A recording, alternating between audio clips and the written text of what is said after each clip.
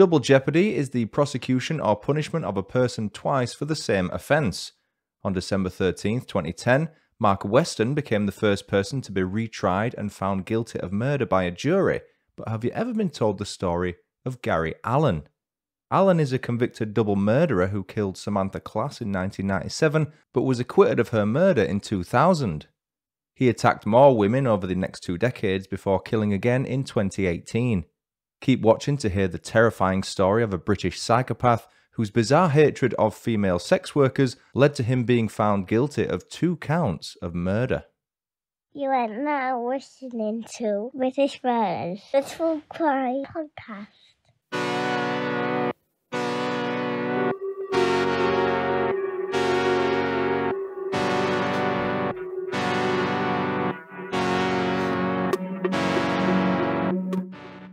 Hello everyone and welcome to British Murders, the podcast that focuses exclusively on British murder cases with an occasional glimpse at horror movies. I'm your host Stuart Blues and this is the 8th episode of Season 6. Let me quickly advise you that this podcast contains elements that may be alarming to some listeners. As always, listener discretion is advised. I'm going to change things up a bit this week. Normally I'd introduce to you the show's villain at this point, but instead I'm going to introduce you to a 29-year-old mother of 3 named Samantha Class. Let me set the scene for you. The year is 1997. The UK is 2 decades removed from losing the Cod Wars, a dispute with Iceland over fishing rights in the North Atlantic. Being a large fishing port, Kingston upon Hull's economy was greatly affected and a period of high unemployment followed. Without turning this into a history podcast, one thing led to another and Hull became known as the UK's drug-injecting capital. I appreciate that's a bit of a jump from losing the rights to fish for cod to being an injecting hub for Britain. In 1985, when Samantha was 17 years old, she became a sex worker. A common thing I found when researching Hull's past was that such a vocation was common during the 80s and 90s due to the city's economic decline. Perhaps more worryingly, most of the city's sex workers used their money to purchase heroin. The reports I used to research this case suggested that Samantha, like many of her friends in the industry, was addicted to heroin and a sex work was a way to fund the said habit. Samantha did have an ulterior motive too. She wanted to take her 3 kids on holiday. With no father in the picture, as far as I can make out, she was struggling big time. By October 1997, Samantha's 3 kids, I'm not going to name them, were aged 12, 4 and 1. They lived at Firethorn Close, a cul-de-sac just off Walker Street in Hull, a stone's throw away from the Humber. The first timeline of this case begins on Saturday, October 25th, 1997. Leaving her kids in the care of someone she undoubtedly trusted, Samantha went out to work that evening. At or around midnight, Samantha was approached by a man in his early to mid-20s who propositioned her for sex. Samantha got in the young man's car and they drove to a more secluded spot. Reports suggest they parked up at the Boulevard Unit Factory Estate. The mother of 3 was never seen alive again. A mere 10 hours after getting into the strange man's car, Samantha Class's body was spotted by 3 schoolgirls walking along the banks of the Humber in the neighbouring village of North Ferriby. She was partially submerged in the thick mud and was only partly dressed. A shoe, her underwear and her tights were all missing. The girls phoned the police, who arrived at the scene promptly to seal it off. The crime scene was examined and Samantha's body was taken away to be subjected to a post-mortem. A Humberside police spokesperson said, "She was naked from the waist down, which does give rise to a sexual motive for the killing. However, the results of forensic tests are still awaited." The results of the post-mortem showed that Samantha had a total of 33 separate external injuries, with the cause of death being strangulation with the use of a ligature. Samantha also had internal bleeding and a damaged heart, spleen, liver, adrenal gland and kidneys. The post-mortem also confirmed that after being murdered, Samantha's body was intentionally run over by her attacker's car. It was clear that Samantha and her attacker had had sex before or perhaps during the attack, but it's not clear whether this was consensual, relating to sex work, or was a sexual assault. Samantha's missing clothes were found downstream a few days later. They were covered in blood, which explains why her attacker had removed and attempted to dispose of them. It's unknown how Samantha's body was moved from the factory estate to the Humber, but one can assume she was transported in her attacker's car. The pathologist who conducted the post-mortem of Samantha Class said the following of their findings.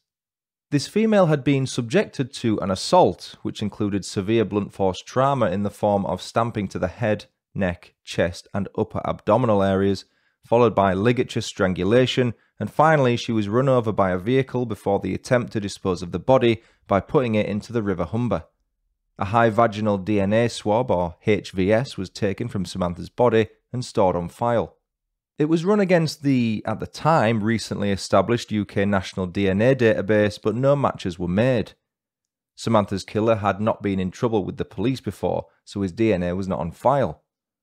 On Tuesday, October 28, 1997, Humberside Police issued a picture of Samantha and publicly identified her as the victim. 7 months went by with no new leads. Samantha's murder remained a cold case, and her killer was walking the streets ready to pounce again if he hadn't already. Humberside Police urged any and all men who had used the city's red light districts, specifically the Iceland Road, St Luke Street or Midland Street areas, to come forward and subject themselves to a DNA swab. It's thought over 1,000 men were expected to be swabbed. In late May 1998, as those tests were being conducted, another death rocked the headlines of the local papers. 20-year-old Hayley Morgan, who also went by Hayley Marshall, came from a strong family background, but she left home at 14. The rest of her teenage years were spent in care homes, and she inevitably became dependent on drugs, heroin in particular. Like Samantha, Hayley was a sex worker in Hull, and her body was found in a secluded alleyway on Friday, May 29, 1998. She was reported missing 2 days earlier on Wednesday, May 27, 1998.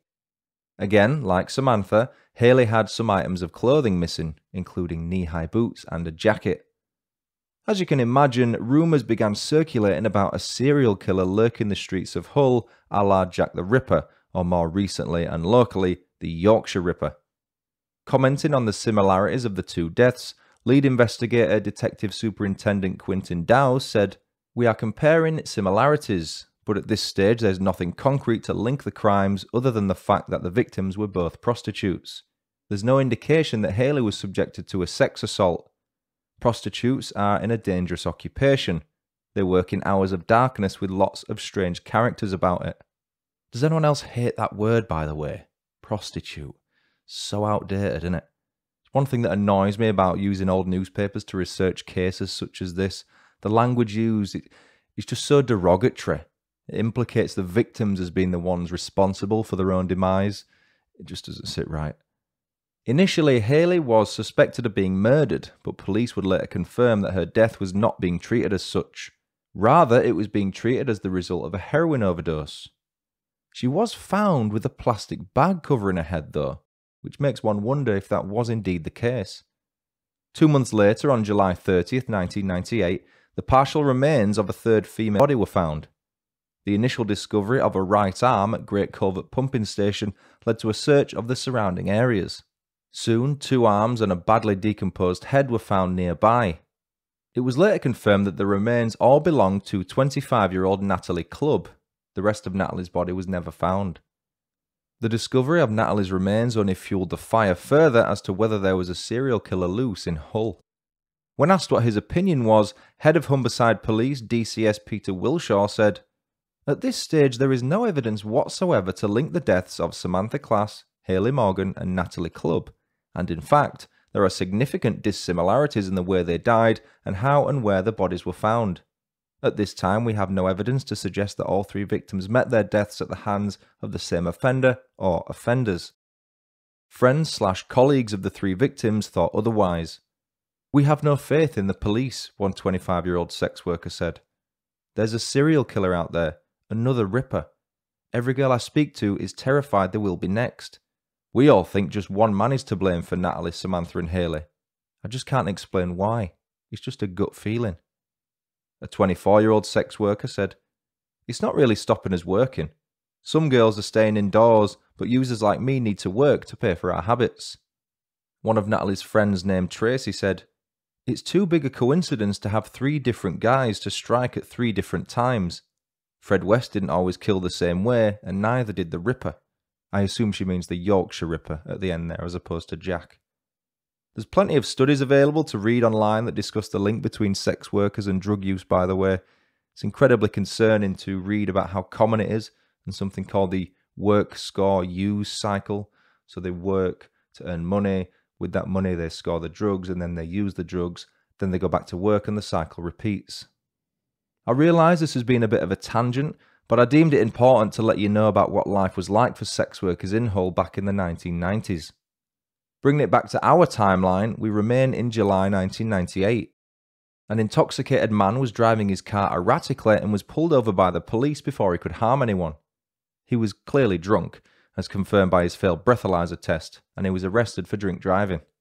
As is now the protocol, a sample of the man's DNA was taken and placed on the UK National DNA Database. That man, dear listener, was this week's villain, Gary Arthur Allen. Gary was born on September 27, 1973, and lived on Coltman Street at the time of his arrest, half a mile away from Firethorn Close. We often mention the nature versus nurture debate here on British Murders, and I'd like to hear your thoughts on which camp Gary Allen falls into after I've told you about his background. At the age of 8, Gary was first referred to a psychiatrist on account of his violent and frequent temper tantrums. With 2 younger siblings, a boy and a girl, Gary would spend his childhood tormenting them physically, mentally, and emotionally. One source even suggests that Gary had a habit of starting fires, but whether that was limited to merely threatening his siblings with a lighter rather than actual arson is not known. He apparently spent a couple of periods at a place called Bernard House in Hull between the ages of 8 and 9. I struggle to find out what that institution was. I don't think it would have been a borstal because that was just after borstals were basically outlawed in 1982. If anyone knows, please get in touch. Might have been a care home or something. Mentally, Gary was thought to have a split personality disorder. He would regularly attack the other children at Bernard House before calming down immediately afterwards. Other examples of the scary behaviour he exhibited during his teenage years are as follows. He attacked his mum with a metal clothes prop. It's one of those poles you use to prop up a washing line. He throttled a girl and struck her repeatedly in the head while she lay defenceless on the ground. Somehow she survived the onslaught. He assaulted the son of his foster carer at the time by attempting to strangle the 15-year-old. Things didn't change when he reached adulthood. Now in the army, a 19-year-old Gary Allen was reprimanded for criminal damage and theft while stationed in Germany. At the age of 21, Gary unleashed his inner rock star when he launched a telly out of a window when he heard that the UK didn't win the Eurovision Song Contest. That was followed by Gary threatening one of his housemates with a knife. You can see a theme developing here. Gary was a wrong-un from day dot and continued his violent antisocial behaviour throughout his life. Sadly, it culminated in the brutal murder of 2 innocent women. By November 1998, Gary Allen's DNA was ran on the system and matched the DNA sample taken from Samantha Class's body. He was formally charged with her murder on Tuesday, November 17, 1998. The trial took place in early 2000 at Sheffield Crown Court, and somehow he was acquitted of Samantha Class's murder. The trial lasted 7 weeks, and the jury only required a few hours' worth of deliberation before finding him not guilty. The interesting thing about that is that Gary decided to take his car to a junkyard and get it scrapped on Monday, October 27, 1997, a day after Samantha's body was found. He said he did it because he was frightened about being linked with the woman he saw on the news, as he had been with her over the weekend. That's a big hole in the story though. Police didn't release the photo of Samantha to the public until the Tuesday, the day after Gary scrapped his car. So how did he know who the police had found? Because he'd killed her, that's why. That's the only way he could have known. Regardless, the now free Gary Allen moved 350 miles southwest of Hull to Plymouth, another port city located on the south coast of Devon. He lived on Wyndham Lane near Victoria Park. Once there, he wasted no time in committing more heinous crimes against female sex workers. In March 2000, a mere 6 weeks after being acquitted of Samantha Class's murder, Gary Allen approached the first of his 2 Plymouth victims and asked her for sex before grabbing her by the neck and attempting to assault her sexually. I'm unsure as to whether he was successful in that latter regard, but he was disturbed by a third party during the attack and swiftly left the scene. He tried his luck again in April 2000, using the same MO, but was once again interrupted. Both women reported Gary's attacks, and he was soon arrested and charged with assault causing actual bodily harm and indecent assault. In December 2000, he was found guilty of all charges and sentenced to serve 5 years and 6 months in prison. On top of that, he was handed an extended licence period of 4 years and 6 months. Gary spent the next 10 years in prison, and it was during that time that he revealed some of his darkest secrets to probation officers. He made his true feelings about female sex workers known. He referred to them as scum and the lowest of the low. His admissions didn't stop at name-calling though. That was an unintentional rhyme. Gary explained to probation officers how he had always dreamed of violently assaulting a sex worker. He fantasized about doing so daily. When asked why he had attacked the 2 sex workers in Plymouth, Gary said, "I like to frighten them. I like to cause pain. I like to make them cry. I like blood. I like to hurt them. I enjoy it. It makes me feel good." Genuinely not trying to be a poet here, that's a quote from Gary Allen. He went on to say, "Prostitutes are easy targets. I just want to hurt people. Can't tell you how far. You know I can't tell you what I want to do to them. I enjoy thinking about it. I get pleasure from the thinking, but I just really enjoy different types of violence." Gary was briefly released on parole in 2003, but quickly recalled after breaching his conditions. I believe he was recalled to prison for breaching a sexual offences prevention order, 2 convictions of battery, and an offence of possession of an offensive weapon.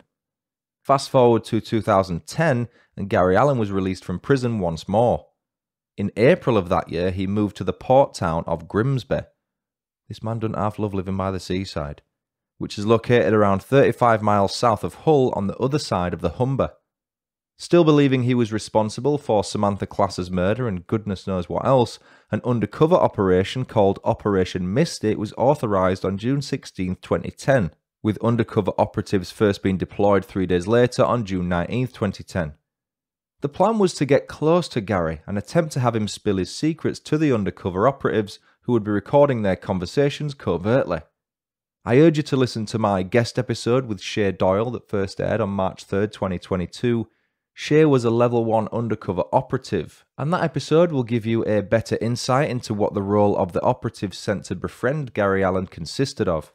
Shay may have been one of the undercover operatives for all I know.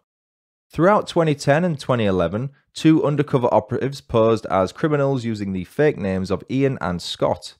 Scott's backstory was that he had been convicted of domestic violence offences, whereas Ian was playing the part of a violent criminal. To encourage some kind of a confession out of Gary, the 2 operatives, along with other operatives posing as their girlfriends, used what was later referred to in court as theatre. Essentially, they would brag about their fictional criminal exploits. On one occasion, Scott and Gary picked up Ian from Hull Ferry Terminal, with the implication being that Ian had just returned from Amsterdam. Ian was carrying a bag of clothes covered in blood, said to be that of one of his enemies, whom he'd had to put in his place. Eventually, after amassing 400 hours worth of audio recordings, the undercover operatives got what they were looking for. Gary Allen seemingly admitting to murdering Samantha Class in 1997. Have a listen to this. Well, I'll tell you the truth. Well, you're probably not going to want to know me afterwards, but if you want to know, I'll tell you. The truth of the matter is that, years ago when I was depressed, and I had sex with prostitutes about 4 or 5 times in a few years because of the depression and stuff. And I had sex with this prostitute one night, and the condom split. And she said, blah, blah, blah, if you don't, I want your name and I want your address, your money and everything else, I'm going to tell the police you raped me. So I strangled her. And I dumped her in the Humber. Serious. Yeah. Anyway, the police had DNA in that. But I went on the database.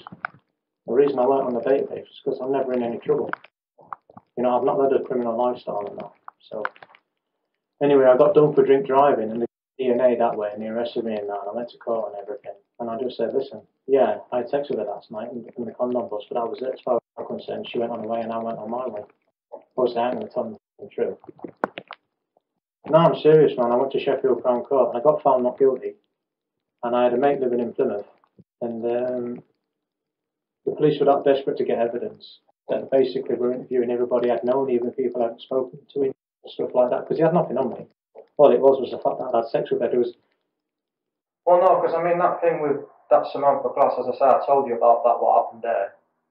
The condom split, and she said, well, if you don't give me this, that, and the other, and you don't start giving me money and that, I'm going to tell the police you raped me. And I just flipped and I killed her and dumped her. But that's just the way I was then. You know what I mean? So. I appreciate the quality of the audio recording isn't the best, but to summarise, Gary said he used sex workers on a few occasions when he was struggling with his mental health. He said he met Samantha Class, had sex with her, but then the condom split. When Samantha asked for his details and he refused, she said she was going to report him to the police and accuse him of rape. As a result, Gary killed her. That, of course, is only Gary's side of the story. Regrettably, it's the only one we have.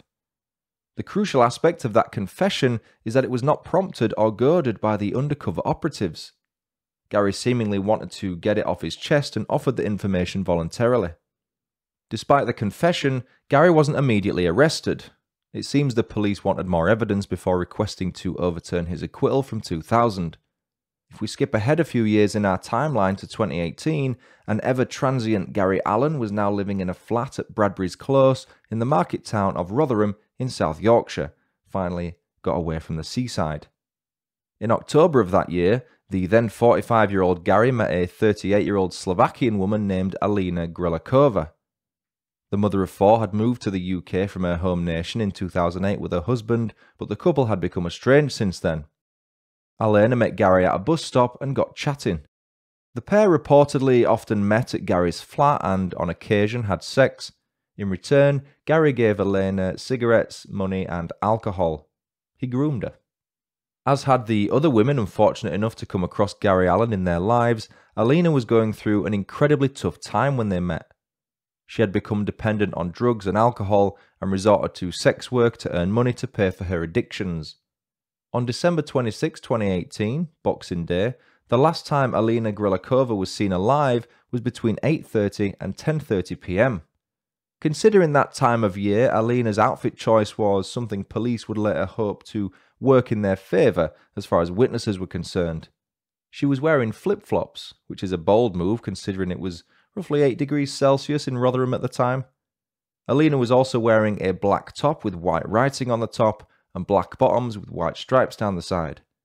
Her body was found 4 months later on either April 8th or 9th, 2019 in a dry stream at the rear of the Fitzwilliam Arms Hotel in Parkgate, Rotherham. Her concealed body was naked and badly decomposed. An initial post-mortem led to inconclusive results, but further tests provided the cause of death.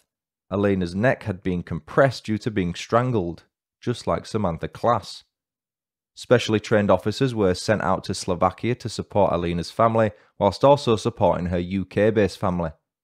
Within 2 days of finding Alena's body, South Yorkshire police announced they had arrested a local 45-year-old man on suspicion of her murder. That man was Gary Allen. Police had traced Alena's movements using local CCTV cameras, 6,000 plus hours worth in total. At 7 p.m. on Boxing Day 2018, Alena was spotted leaving the Travellers, a public house on Broad Street just up the road from the Fitzwilliam Arms Hotel. She was later seen around 10:30 p.m. heading up Broad Street towards Bradbury's Close, the home of Gary Allen.